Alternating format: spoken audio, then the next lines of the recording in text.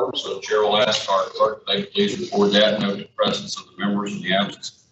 Those who are not yet here, let's first take up the matter of the organizational motions for this meeting. Chair will recognize the President.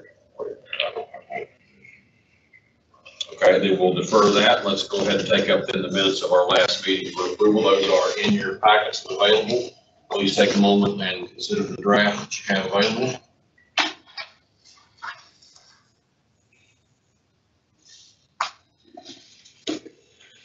All ready? Okay. Sure. Recognize President Blair. Mr. Speaker, I move the minutes from January 8th, 2023 meeting be approved as distributed. Questions on the President's motion that the draft minutes of the last meeting of the committee of January 8th, 2023 be approved as distributed. Is there discussion on that motion? If not, those in favor of the motion, please say aye. Aye. If not, or those opposed to the motion, please say no. The ayes have it. The chair declares that motion adopted. All right, let's take up our first post-audit report for today. We have a presentation on ABCA enforcement.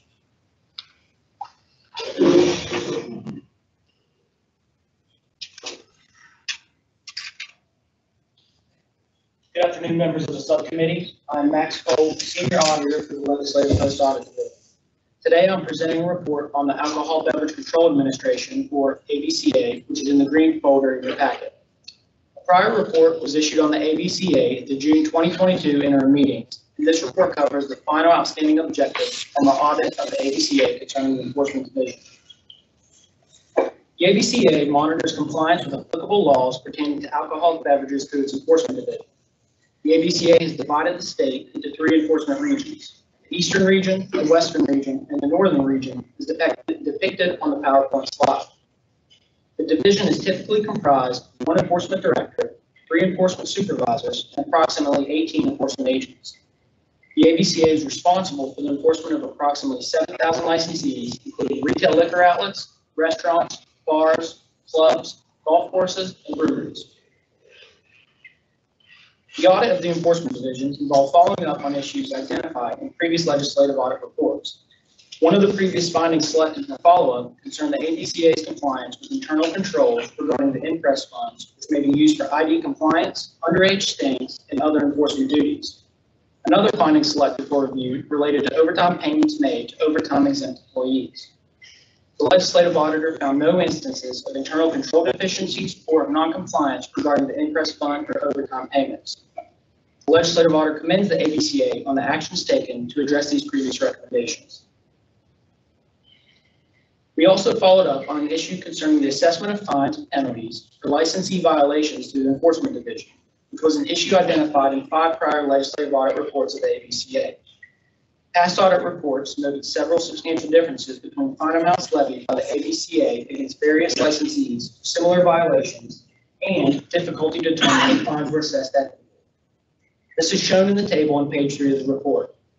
In that table from the 2009 report, you will note that for the same first offense violation, with the same violation of code, 1 fine was issued for $100, 18 for $150, and 10 for $500.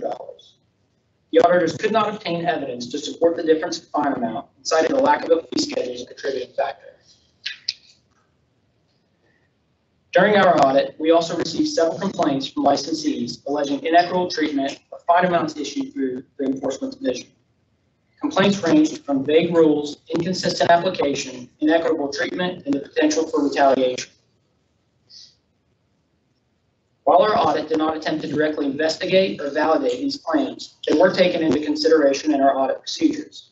Auditors attempted to verify specific fine amounts for specific violations in the ABCA's current violation reports, similar to the audit procedures in 2009. However, we were unable to do so due to how fines are assessed as a whole amount for multiple violations and a lack of additional information in the violation reports to make any further determination. Essentially, for many violations, a single fine amount is issued for a combination of violations, with no indication as to what specific amount was assessed for each violation. Therefore, we were unable to perform the same analysis for comparison to the 2009 report data to determine how fines per violation are currently assessed and to identify any variances in fine amounts. When attempting to determine individual fine amounts and the reasoning for the amount, the auditors encountered the following issues. One, the ABCA has no procedures and/or schedule establishing a range for fine amounts for each type of violation. Two, there are no established parameters for assessing fines at higher amounts. For example, what circumstances might justify assessing a higher fine or more severe penalty. Three, there were numerous instances where the ABCA assessed individual licensees one all-encompassing fine for multiple violations. Therefore, any one-to-one comparisons of fines for like violations cannot be made. And lastly, there is no process in place documenting the commissioner's use of discretion in assessing fines, such as a memorandum placed in the licensee's file, even those in excess of the norm. Our review noted some potential disparities in fine amounts assessed for similar violations. In addition, previous audit reports in relation to current violation records indicated some potential disparities between fines and penalties levied for similar violations between differing ABCA commissioners. However, as stated before, auditors were unable to determine the extent of these potential disparities due to a lack of information for all assessed fines. Although maximum penalties are set out in statute, the commissioner is granted discretion when deciding on the severity of penalties and fine amounts for violations. It is our understanding that the commissioner, through his discretion, may assess these fine amounts as a whole based on the evidence provided through the violation report and, when necessary, through consultation with the enforcement agent or enforcement director. The ABCA commissioner stated he is personally and solely responsible for the determination of fines and penalties issued against licensees, and this discretion is not delegated.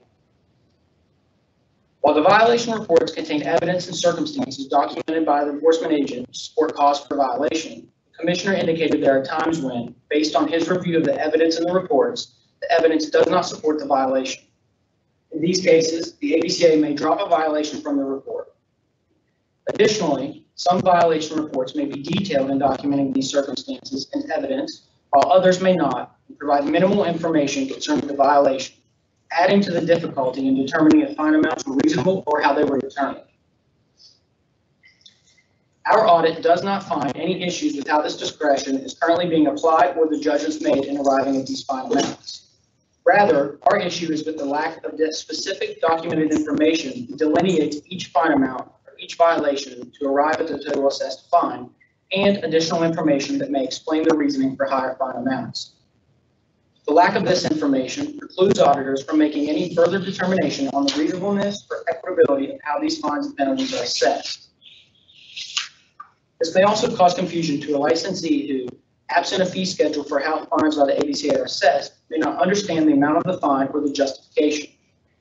If a licensee was potentially treated with bias or favoritism in how a fine was assessed, it is impossible for auditors to make this determination based on the documentation maintained by the ABCA that does not provide detail on the individual fine amounts, how they were determined, or the justification or evidence relied upon to assess the amount.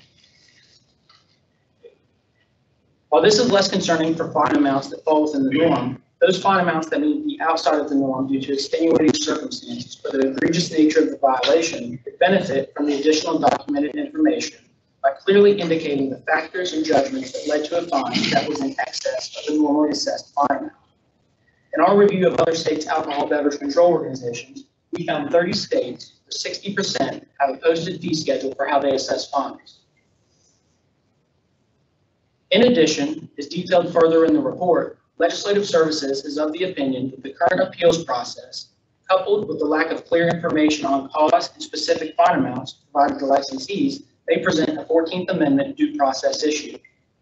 When a fine and penalty is issued, the licensee receives an option letter where they can choose one of two options: to accept the assessed fines or penalties, or they can choose to request an administrative hearing. Currently, if a licensee wishes to appeal a decision by the ABCA commissioner, they may appeal through the administrative hearing process by indicating each error that the petitioner alleges to have been committed by the commissioner. However, it is not clear how a licensee can indicate each error concerning a fine absent knowledge of the fine amounts for each violation or the reasoning or justification the fine amounts were assessed. This appeals hearing is also conducted by the ABCA commissioner or his designated hearing examiner. There is an additional optional appeal to the Circuit Court of Pinal County, but based on statute, it appears to limit that to an appeal of the legality of the commissioner's orders rather than appeal to disagree with the amounts fined or the violations issued. The situation of appealing through the same entity that issued the fine against the licensee and the cost associated with doing so may cause a chilling effect on licensees who may desire to appeal. It is the opinion of Legislative Services that these circumstances do not represent a true appeals process and may not provide the petitioner a full due process, presenting a potential conflict with the 14th Amendment. Again, our current audit does not find any issues in the judgment or discretion that is being applied by the current ABCA Commissioner. The issue is merely a matter of insufficient documentation that prevents the auditors from determining how some fine amounts are determined or the justification for doing so based on the documentation maintained by the ABCA. The lack of specific information for individual fine amounts and the judgments or conditions that led to that determination precludes any further conclusions as to the reasonableness of fines assessed or that fines were assessed equitably. It is our opinion that transparency and the assurance of equitability in the treatment of licensees will be better achieved through enhanced documentation of the specific fine amounts associated with each violation. The use of a fee schedule, similar to what 30 other states utilize, may also reduce confusion among licensees as to the equitability of their treatment.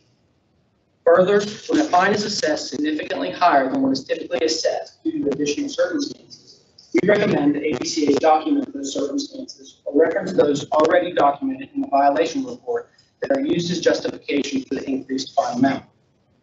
These processes can help ensure consistency in the actions of the ABCA and may also promote consistency across administrations who can better rely on the documented justifications of the prior administration.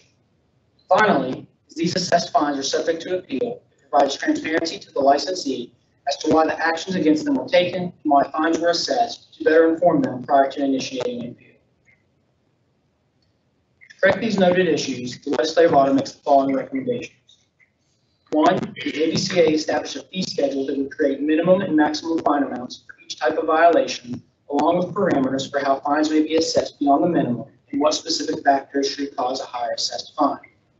2, when the Commissioner exercises discretion to deviate from the baseline limit of fines and other sanctions, the Commissioner should provide detailed documentation supporting the basis for such deviations in a readily accessible format. 3, the ABCA develop policies and procedures specific that include a copy of the fee schedule and parameters for how fines may be assessed beyond the minimum and what specific factors should cause a higher assessed fine. And lastly, if any due process issues that remain unaddressed, we recommend the legislature and ABCA consider modifying statutes and rules pertaining to the appeals process that ensures conformity to due process standards. This concludes my presentation. I'll be happy to answer any of your questions.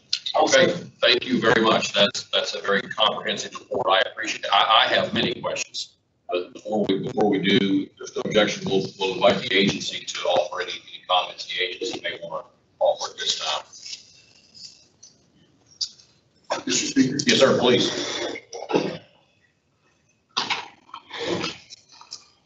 Mr. Evans. You ready to proceed? Yes, sir. Help yourself, sir.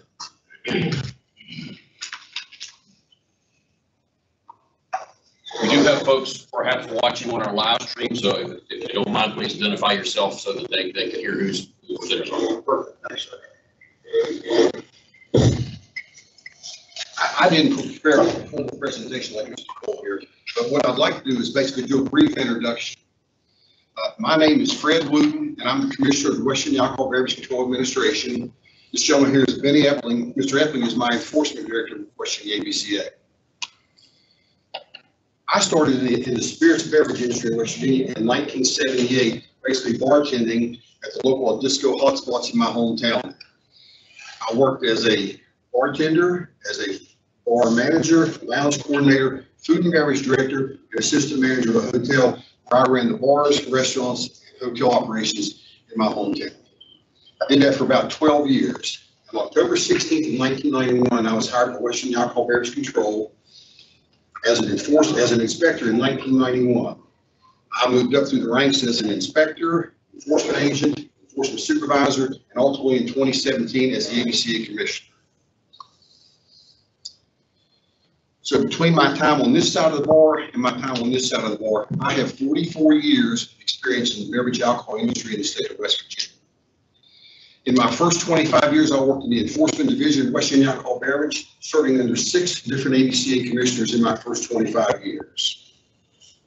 I like to think that I've picked up tidbits from each of the 6 commissioners that I worked for prior to being appointed as the ABCA commissioner. West Virginia ABCA holds a seat on the National Alcohol Beverage Control Association, made up of my peers in 17 surrounding states there. I currently hold a position of chair-elect of the National Association there, and in the end of this month, I'll become the first chairman of the board of directors of the National Alcohol Beverage Control Association, voted on by my peers. I'll serve from May of 23 to May of 2024. One of my priorities and my core values at ABCA is I'm here to put people in business.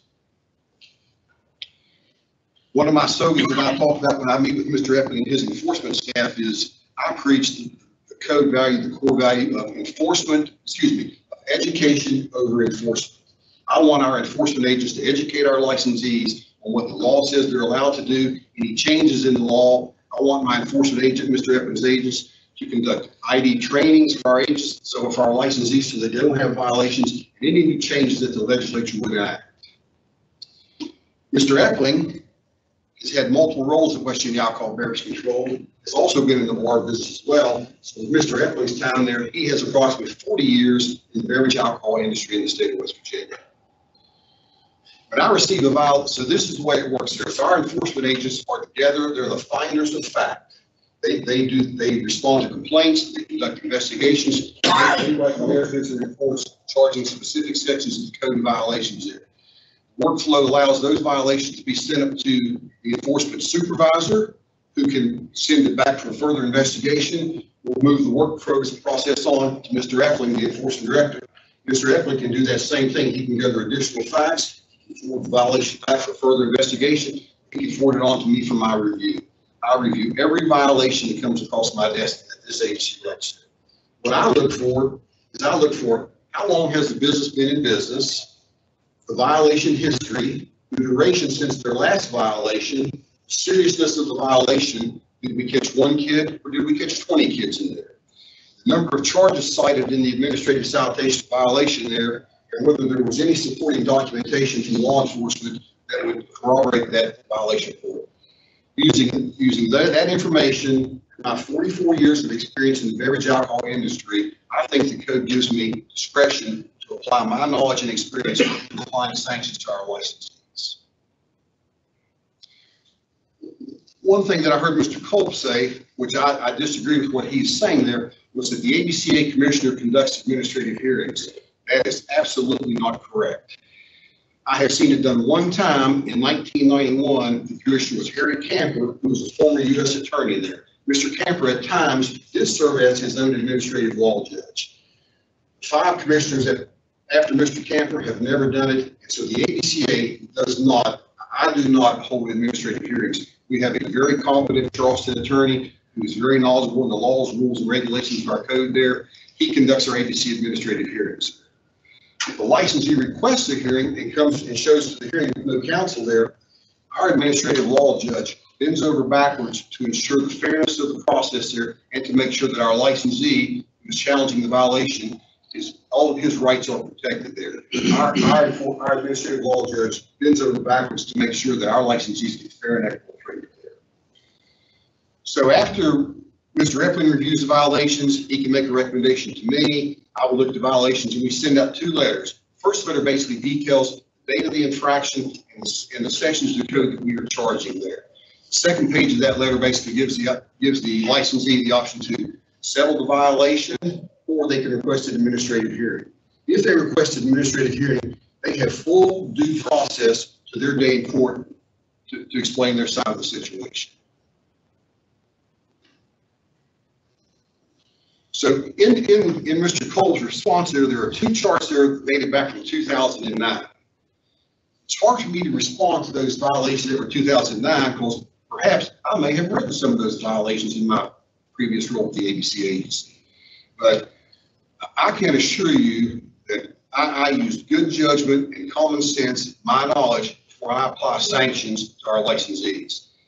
I'm in the business to safely and responsibly sell alcohol beverages in the state of business. I need our licensees in business so I can safely sell alcohol to those folks. I know the economic hardships in the state about how tough it is to make a profit in the food and beverage industry there.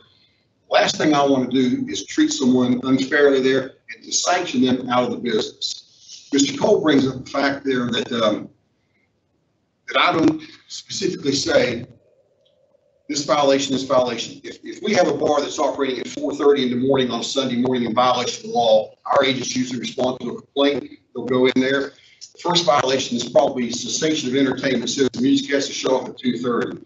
Second one is the hours for sale of operation. Bars roll and the drinks are flowing there.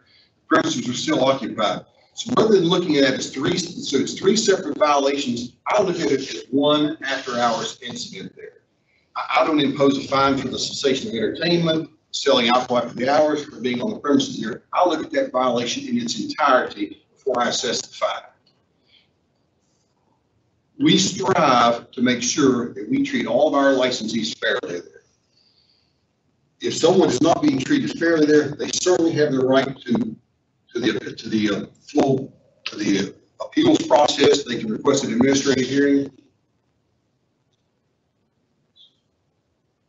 And that process is able to be appealed up to I believe it's the intermediate court. I believe there's a change. It used to go to circuit court. Now I believe it goes to the intermediate business court, and ultimately you go to the state Supreme Court of Appeals. That kind of concludes my opening statement, and I apologize if I was rambling. Oh, it's fine. Let me just, before we begin with questions, let me hopefully perhaps set the stage for our discussion here. I sense a little tension in the response. Mr. Allred and his team are very thorough and do a very good job. They have issued many reports very critical of agencies before. This is not one of them. This is not one of them. So this is actually a complimentary report. I commend the gentleman for the work they do and the acknowledgement that we are doing some things right at ABC. In his report there, they mentioned about that 5 different times that the auditor's office has come up with this recommendation there, and beginning in 99, 03, 04, 06, 09 there. So this is the 6th time that we've put this together there. I think what the auditor's office is doing is trying to create a solution for a problem, in my eyes, does not exist. Okay, questions from the members? President Blair. Oh, well, I've got a couple for you. Yes, sir. I might go outside the scope, I don't know.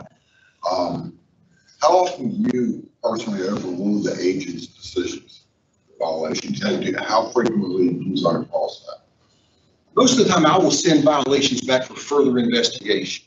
I review the narrative of the violation to see if the narrative will support the charges that the agent has listed there. If I don't think that if the agent has not met the burden of proof that the narrative supports violations there, I'll have Director Epling send it back, refer it back to the agent there for additional investigation. If I still don't feel it meets the needs, I will dismiss the violation. I take underage consumption of alcohol in this state very seriously. I think that Mr. Epling and I and our enforcement staff, we are saving lives of young West Virginians trying to keep alcohol out of the hands of underage buyers in this state. You just led into my next question. Thank you. You were talking about violations of the establishment. What about violations of the individual?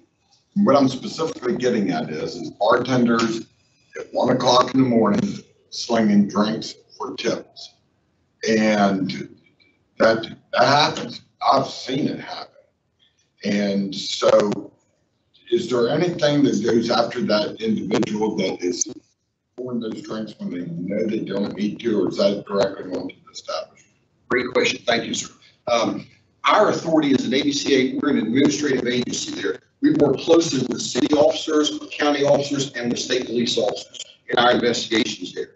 So what our agent, Mr. Epling's agents would do, we would cite the licensee, the licensed holder of the business there for the infraction there. We would educate the seller of that, and in cases for underage sale there, our agents do not have the authority to write criminal citations there. So that's where we would rely on our law enforcement partners to cite the store clerk or the bartender. We would cite the licensee. The law enforcement would cite the individual bartender. Therein lies the rub. So that establishment, that licensee fires that individual, and they just go down to the street and they're picked up at the next place. And there's no tracking mechanism for that individual. to be able to track that. Am I wrong or am I right on that? You're spot on. So let me ask another question. And I'm not a big fan of licenses and regulations and all that. In fact, I'm trying to take some of this stuff off the books. You shouldn't have to get a license to be able to braid hair, for instance. But would that be a tool that could actually help these establishments by licensing the bartenders and the servers, maybe a better way for me to put it, so that they don't end up the next establishment, the next establishment, the next establishment. Server licensing is a pretty common practice, although it is not required in West Virginia there. We would certainly welcome having servers issue licenses so we could track to find out who the continual offenders of this. So there's no way, so that's what I'm getting at.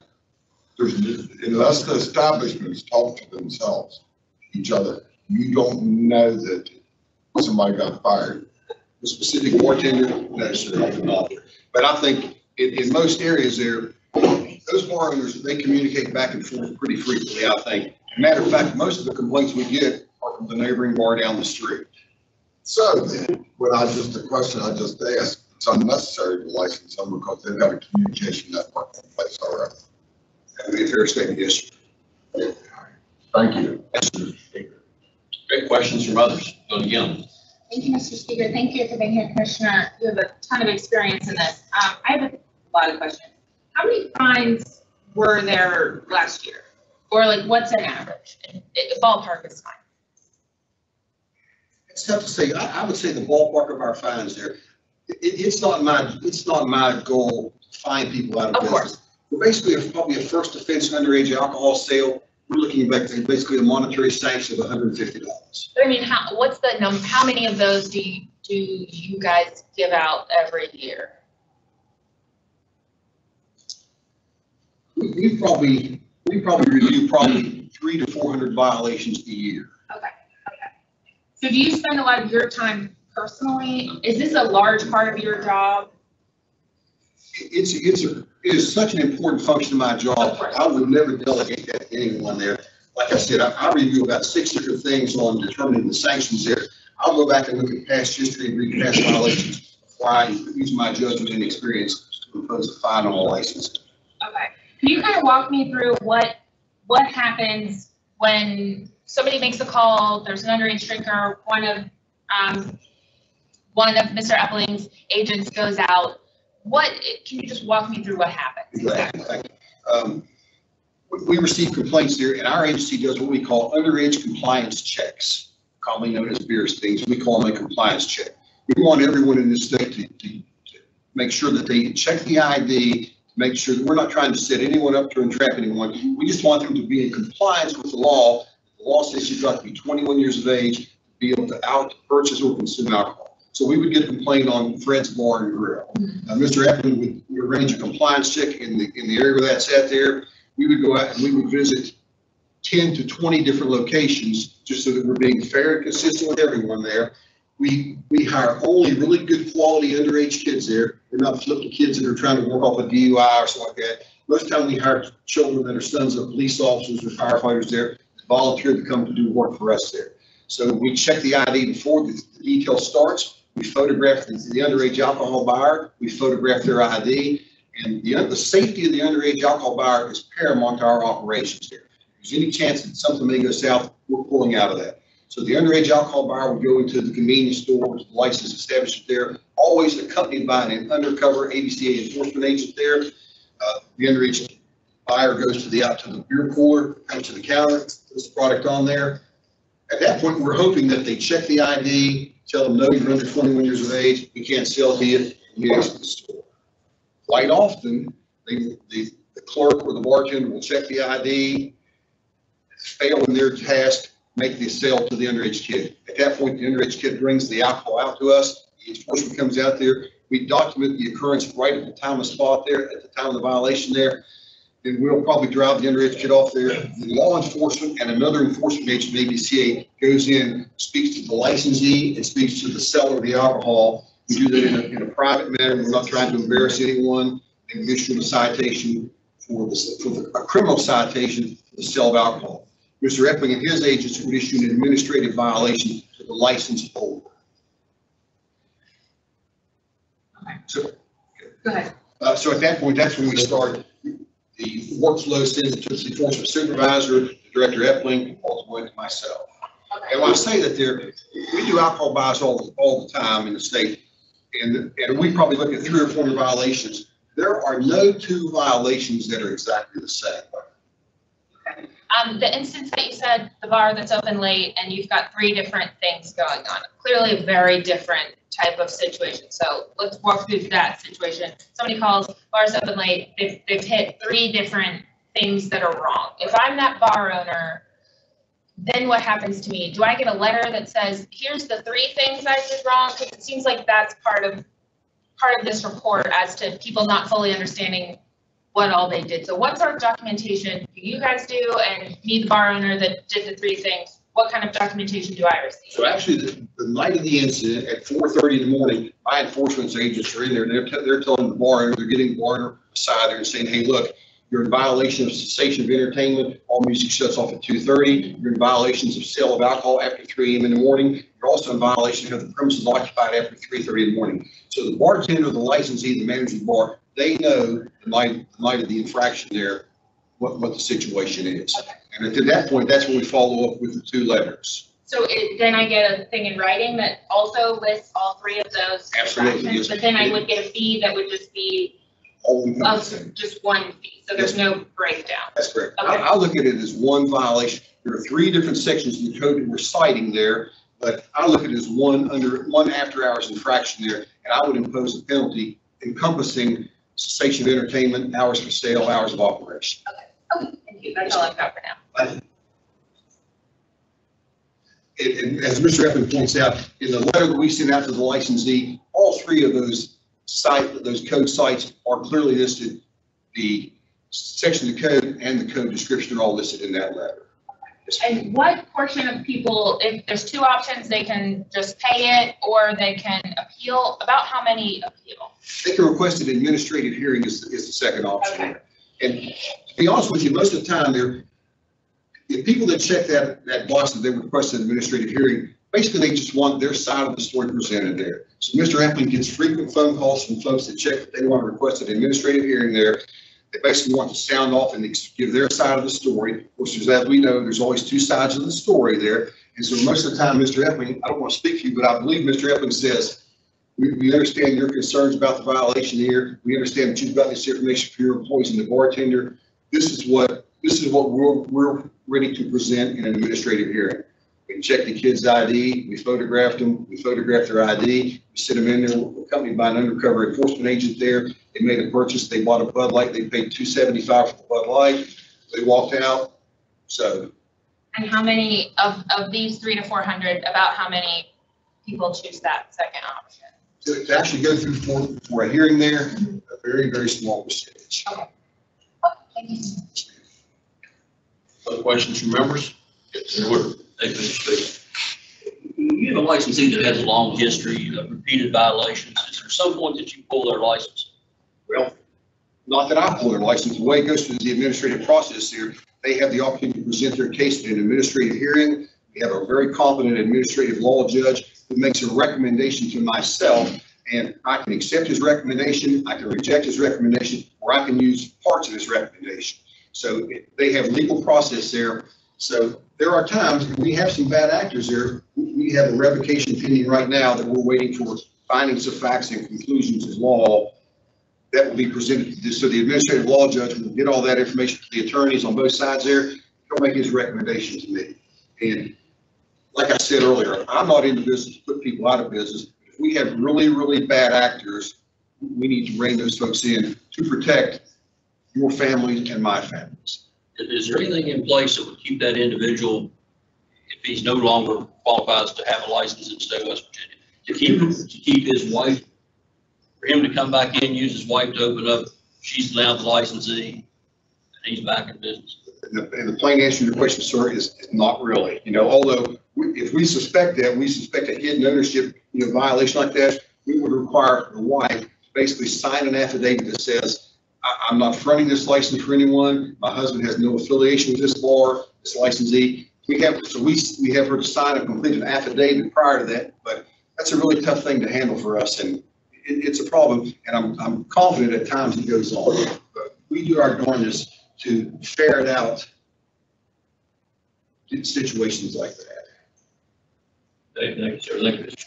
Speaker. I'm going outside the scope now, Mr. Well, let me stay on scope. I want to get the law clear. So, Mr. Cole, why don't we turn back to you?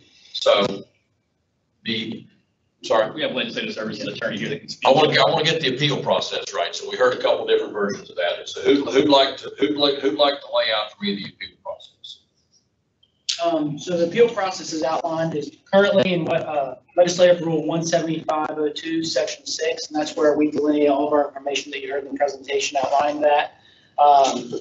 Basically, if you have any questions specific to that, the process, I know the commissioner said that there is a lawyer that they use. Basically, it's himself or anyone that he appoints can hold that seat. So that's your ALJ, right? Yes, I would never accept the hearing. I'm not an attorney.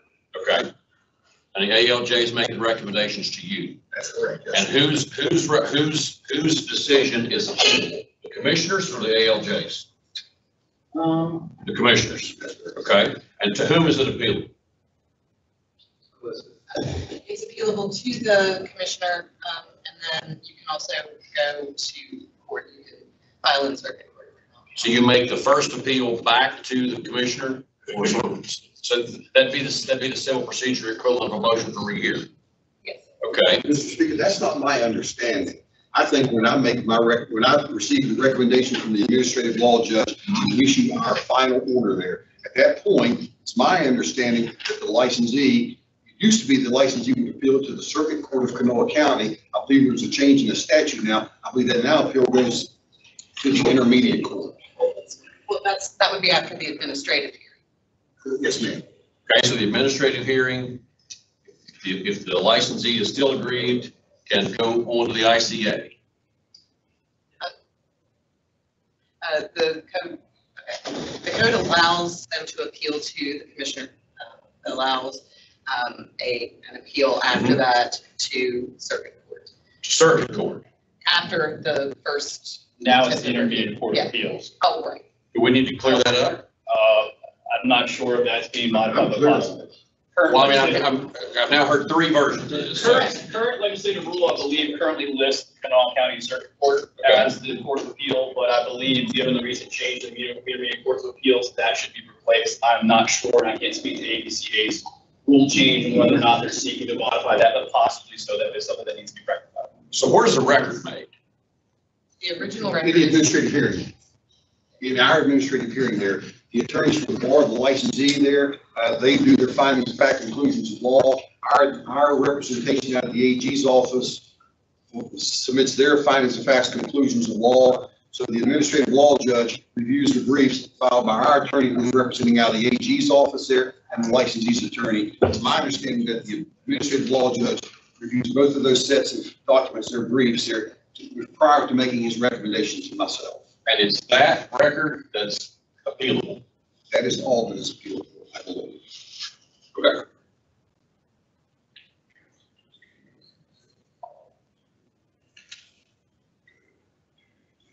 Well, that was my understanding, but we heard a different presentation, so I wanted to say, if that's unclear somewhere in our legislative rules, what have you. Clean the bill issue, clean up any kind of confusion in statutes regarding these appeals. I think that this will be the appropriate time during this legislative rulemaking process for someone to clean that up in the subsequent. Okay, that's good. So we've got that. So I want to talk about this difference of opinion on the applicability or appropriateness of the fee schedule, if you will.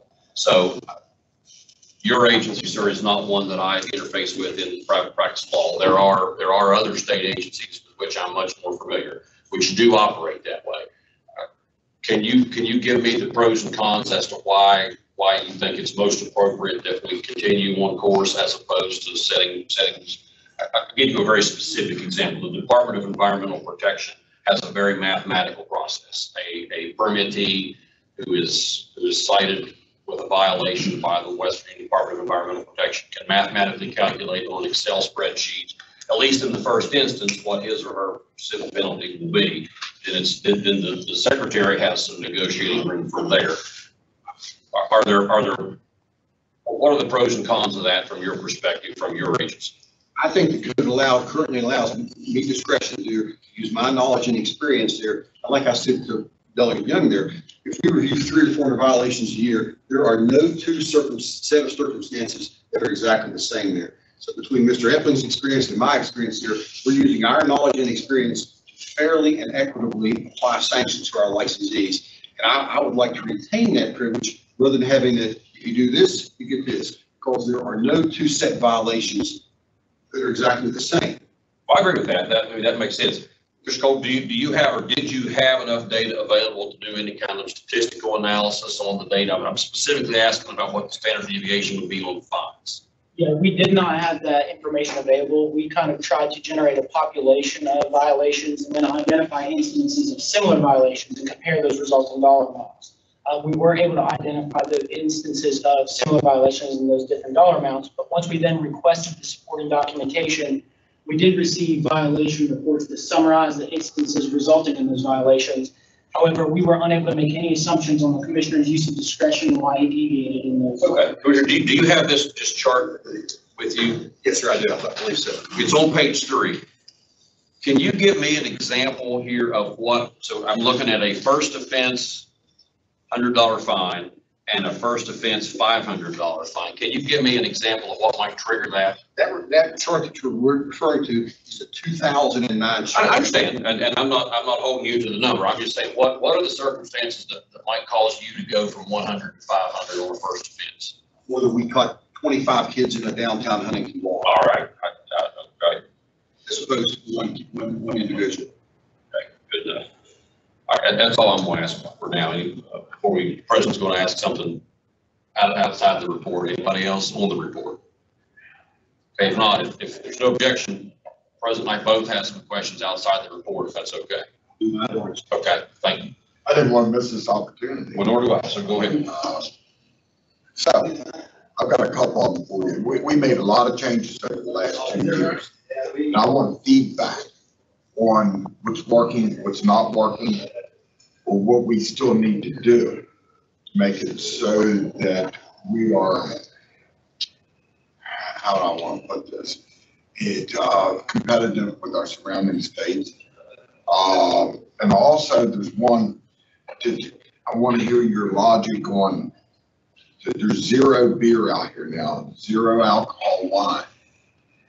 But you've got to be of age to be able to sell, it's my understanding.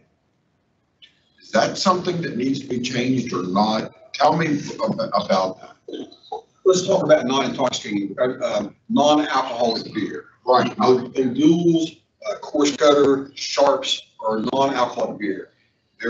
They are handled by beer distributors. There is no law on how old you have to be able to purchase non-alcoholic beer, and there's no law that you have to be of a certain age to sell non-alcoholic beer. Those would be the O'Doul's, Sharps, Force Cutter.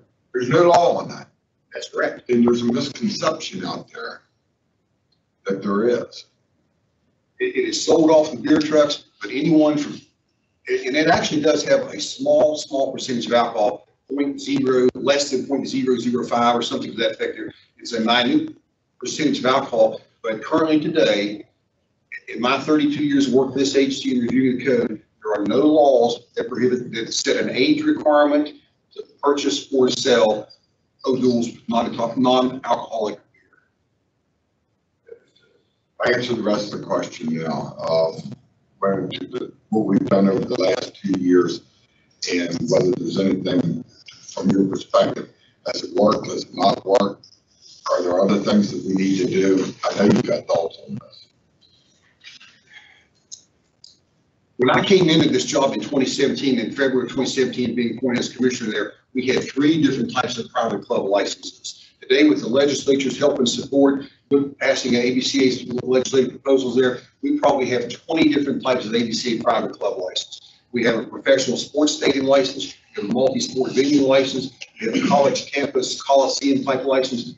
we had the first major change that we did when I came into this job was private club licenses came into effect in the state of West Virginia in 1967 there. In 2017, we created the resort license, where basically say snowshoe, it had 21 different venues up there at snowshoe. We created one license, a resort type license, which basically licensed all the 20-some venues at the top of Snowshoe Mountain.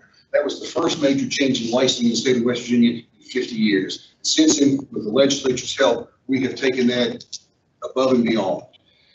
My recommendation right now at this time would be, let's take a pause.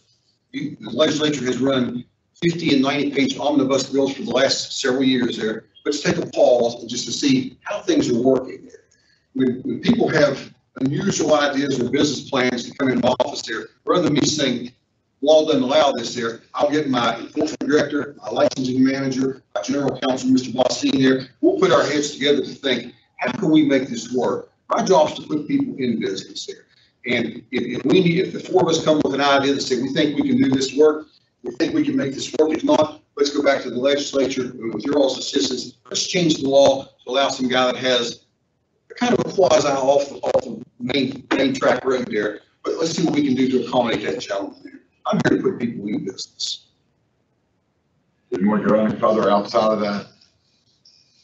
Because you did. You spoke about the omnibus bills that we've done. They've been huge. And I figured there was more that you want to get feedback on that. The legislature has done tremendous work on that. Okay. Right off the top of my head, I'm sure when I'm driving back to Charleston today, something will pop into my mind. So let's talk about premium alcohol. You already know what my question is going to be. Rare, allocated, and highly allocated spirits. Is there any way that a bar could actually buy in another state, come in and pay the tax on it, and then offer that up at their establishment? Is there a mechanism right now? We have 182 licensed liquor retail stores in the state of West Virginia. Those 182 stores paid $54 million for the 10-year rights from 2020 to 2030 to sell that product there. So requiring our licensed private clubs to buy a product off of our 182 retail license outlets there, that ensures that those folks will have a shot at the club business there.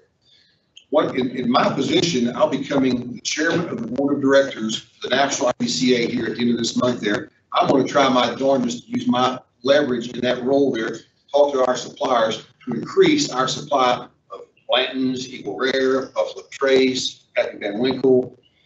We're a small state and we get small allocations, but I'm going to try to use my role to bring more product in this state.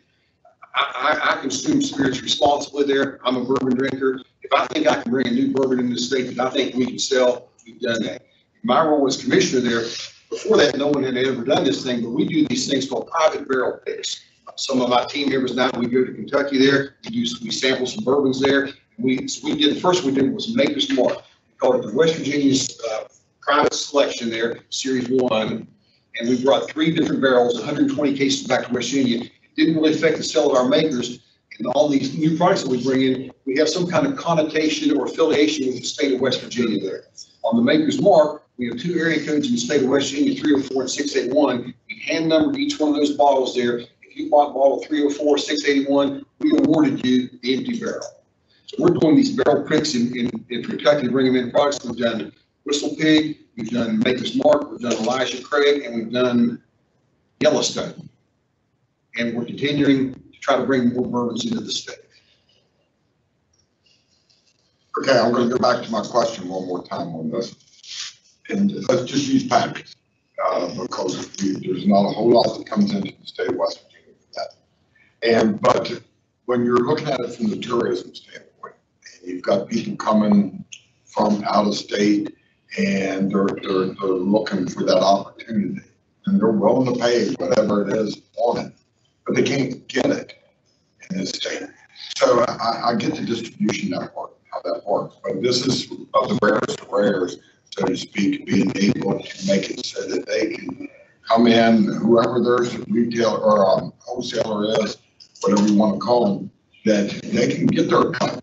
What they want to do is just to be able to purchase that bottle for whatever in Kentucky, in Virginia, wherever it's at, and bring it back into the state, put it up for sale, but to be able to do it legally, they want to be able to pay a tax on it. And right now, that's not available to them in the state. Is that something that you would be supportive of? What I would like to do is take that thought, that idea, back to my general counsel, Mr. Bossine there, let him and I kick that idea around, and see if there's some kind of solution we can come up with that would perhaps allow that. Yeah, because then it gets outside of our allocation, and if you're picking it up somewhere else, then it's helping us with our tourism. My idea on the Pappy Van Winkle, I didn't hear you, sir. My idea on the Pappy Van Winkle, if I listen to what the brokers that distribute that product come and tell me there, they tell me they want to send it to the 5 biggest liquor stores in the state of West Virginia. That's not my idea on how to fairly distribute that product. I want to send it from Mullins to Moundsville, from Huntington to Hedgesville, so that everybody in the state at least gets a shot at buying that product. 15 years ago, Pappy Van Winkle, you could buy it at the Elkview Rite Aid from the bargain bin section there. Now there's such a cult following of that Pappy Van Winkle, it's like finding a unicorn. Right, and we're selling it for 160, where on the street, at the secondary market, it's selling for $1,600. It's crazy. So that's why I'm asking the questions that I am on, not to see whether we can actually help our establishments out. If they're able to purchase it somewhere else, where they could bring it in here and still be able to offer it up for sale, whereas currently not. I would sure be willing to speak with my general counsel and kick some ideas around and see what solution we can come up with. Great. But I've had that constituent complaints a couple of times about that, so I figured I'll use this opportunity now to ask that. Thank you. Yes, sir. Others? Oh, yeah. Yeah, thank you for going outside the scope. Thank you, Mr. Speaker. I have some friends that are licensees that say that there's a lot of red tape for processing licenses, that it is just kind of antiquated. Do you have a digital system where people can submit? They say they can't pay with a check. There's just like a lot of little processing concerns. We've done a bunch of different things to try. So we want to cater to our licensees. Our licensees are our customers. We created a fillable form. You can go online on a computer and fill the form. And what we have found is our licensees take that fillable form, print it off, take a ballpoint pen and fill it out and send it up. For times where we allowed credit card payments there, our licensees did not like paying the convenience fee. It was always more beneficial to write a certified check, cashier's check, or money order. Get a money order at 7-Eleven for 89 cents there. And we've got an excellent licensing, our licensing specialists down there.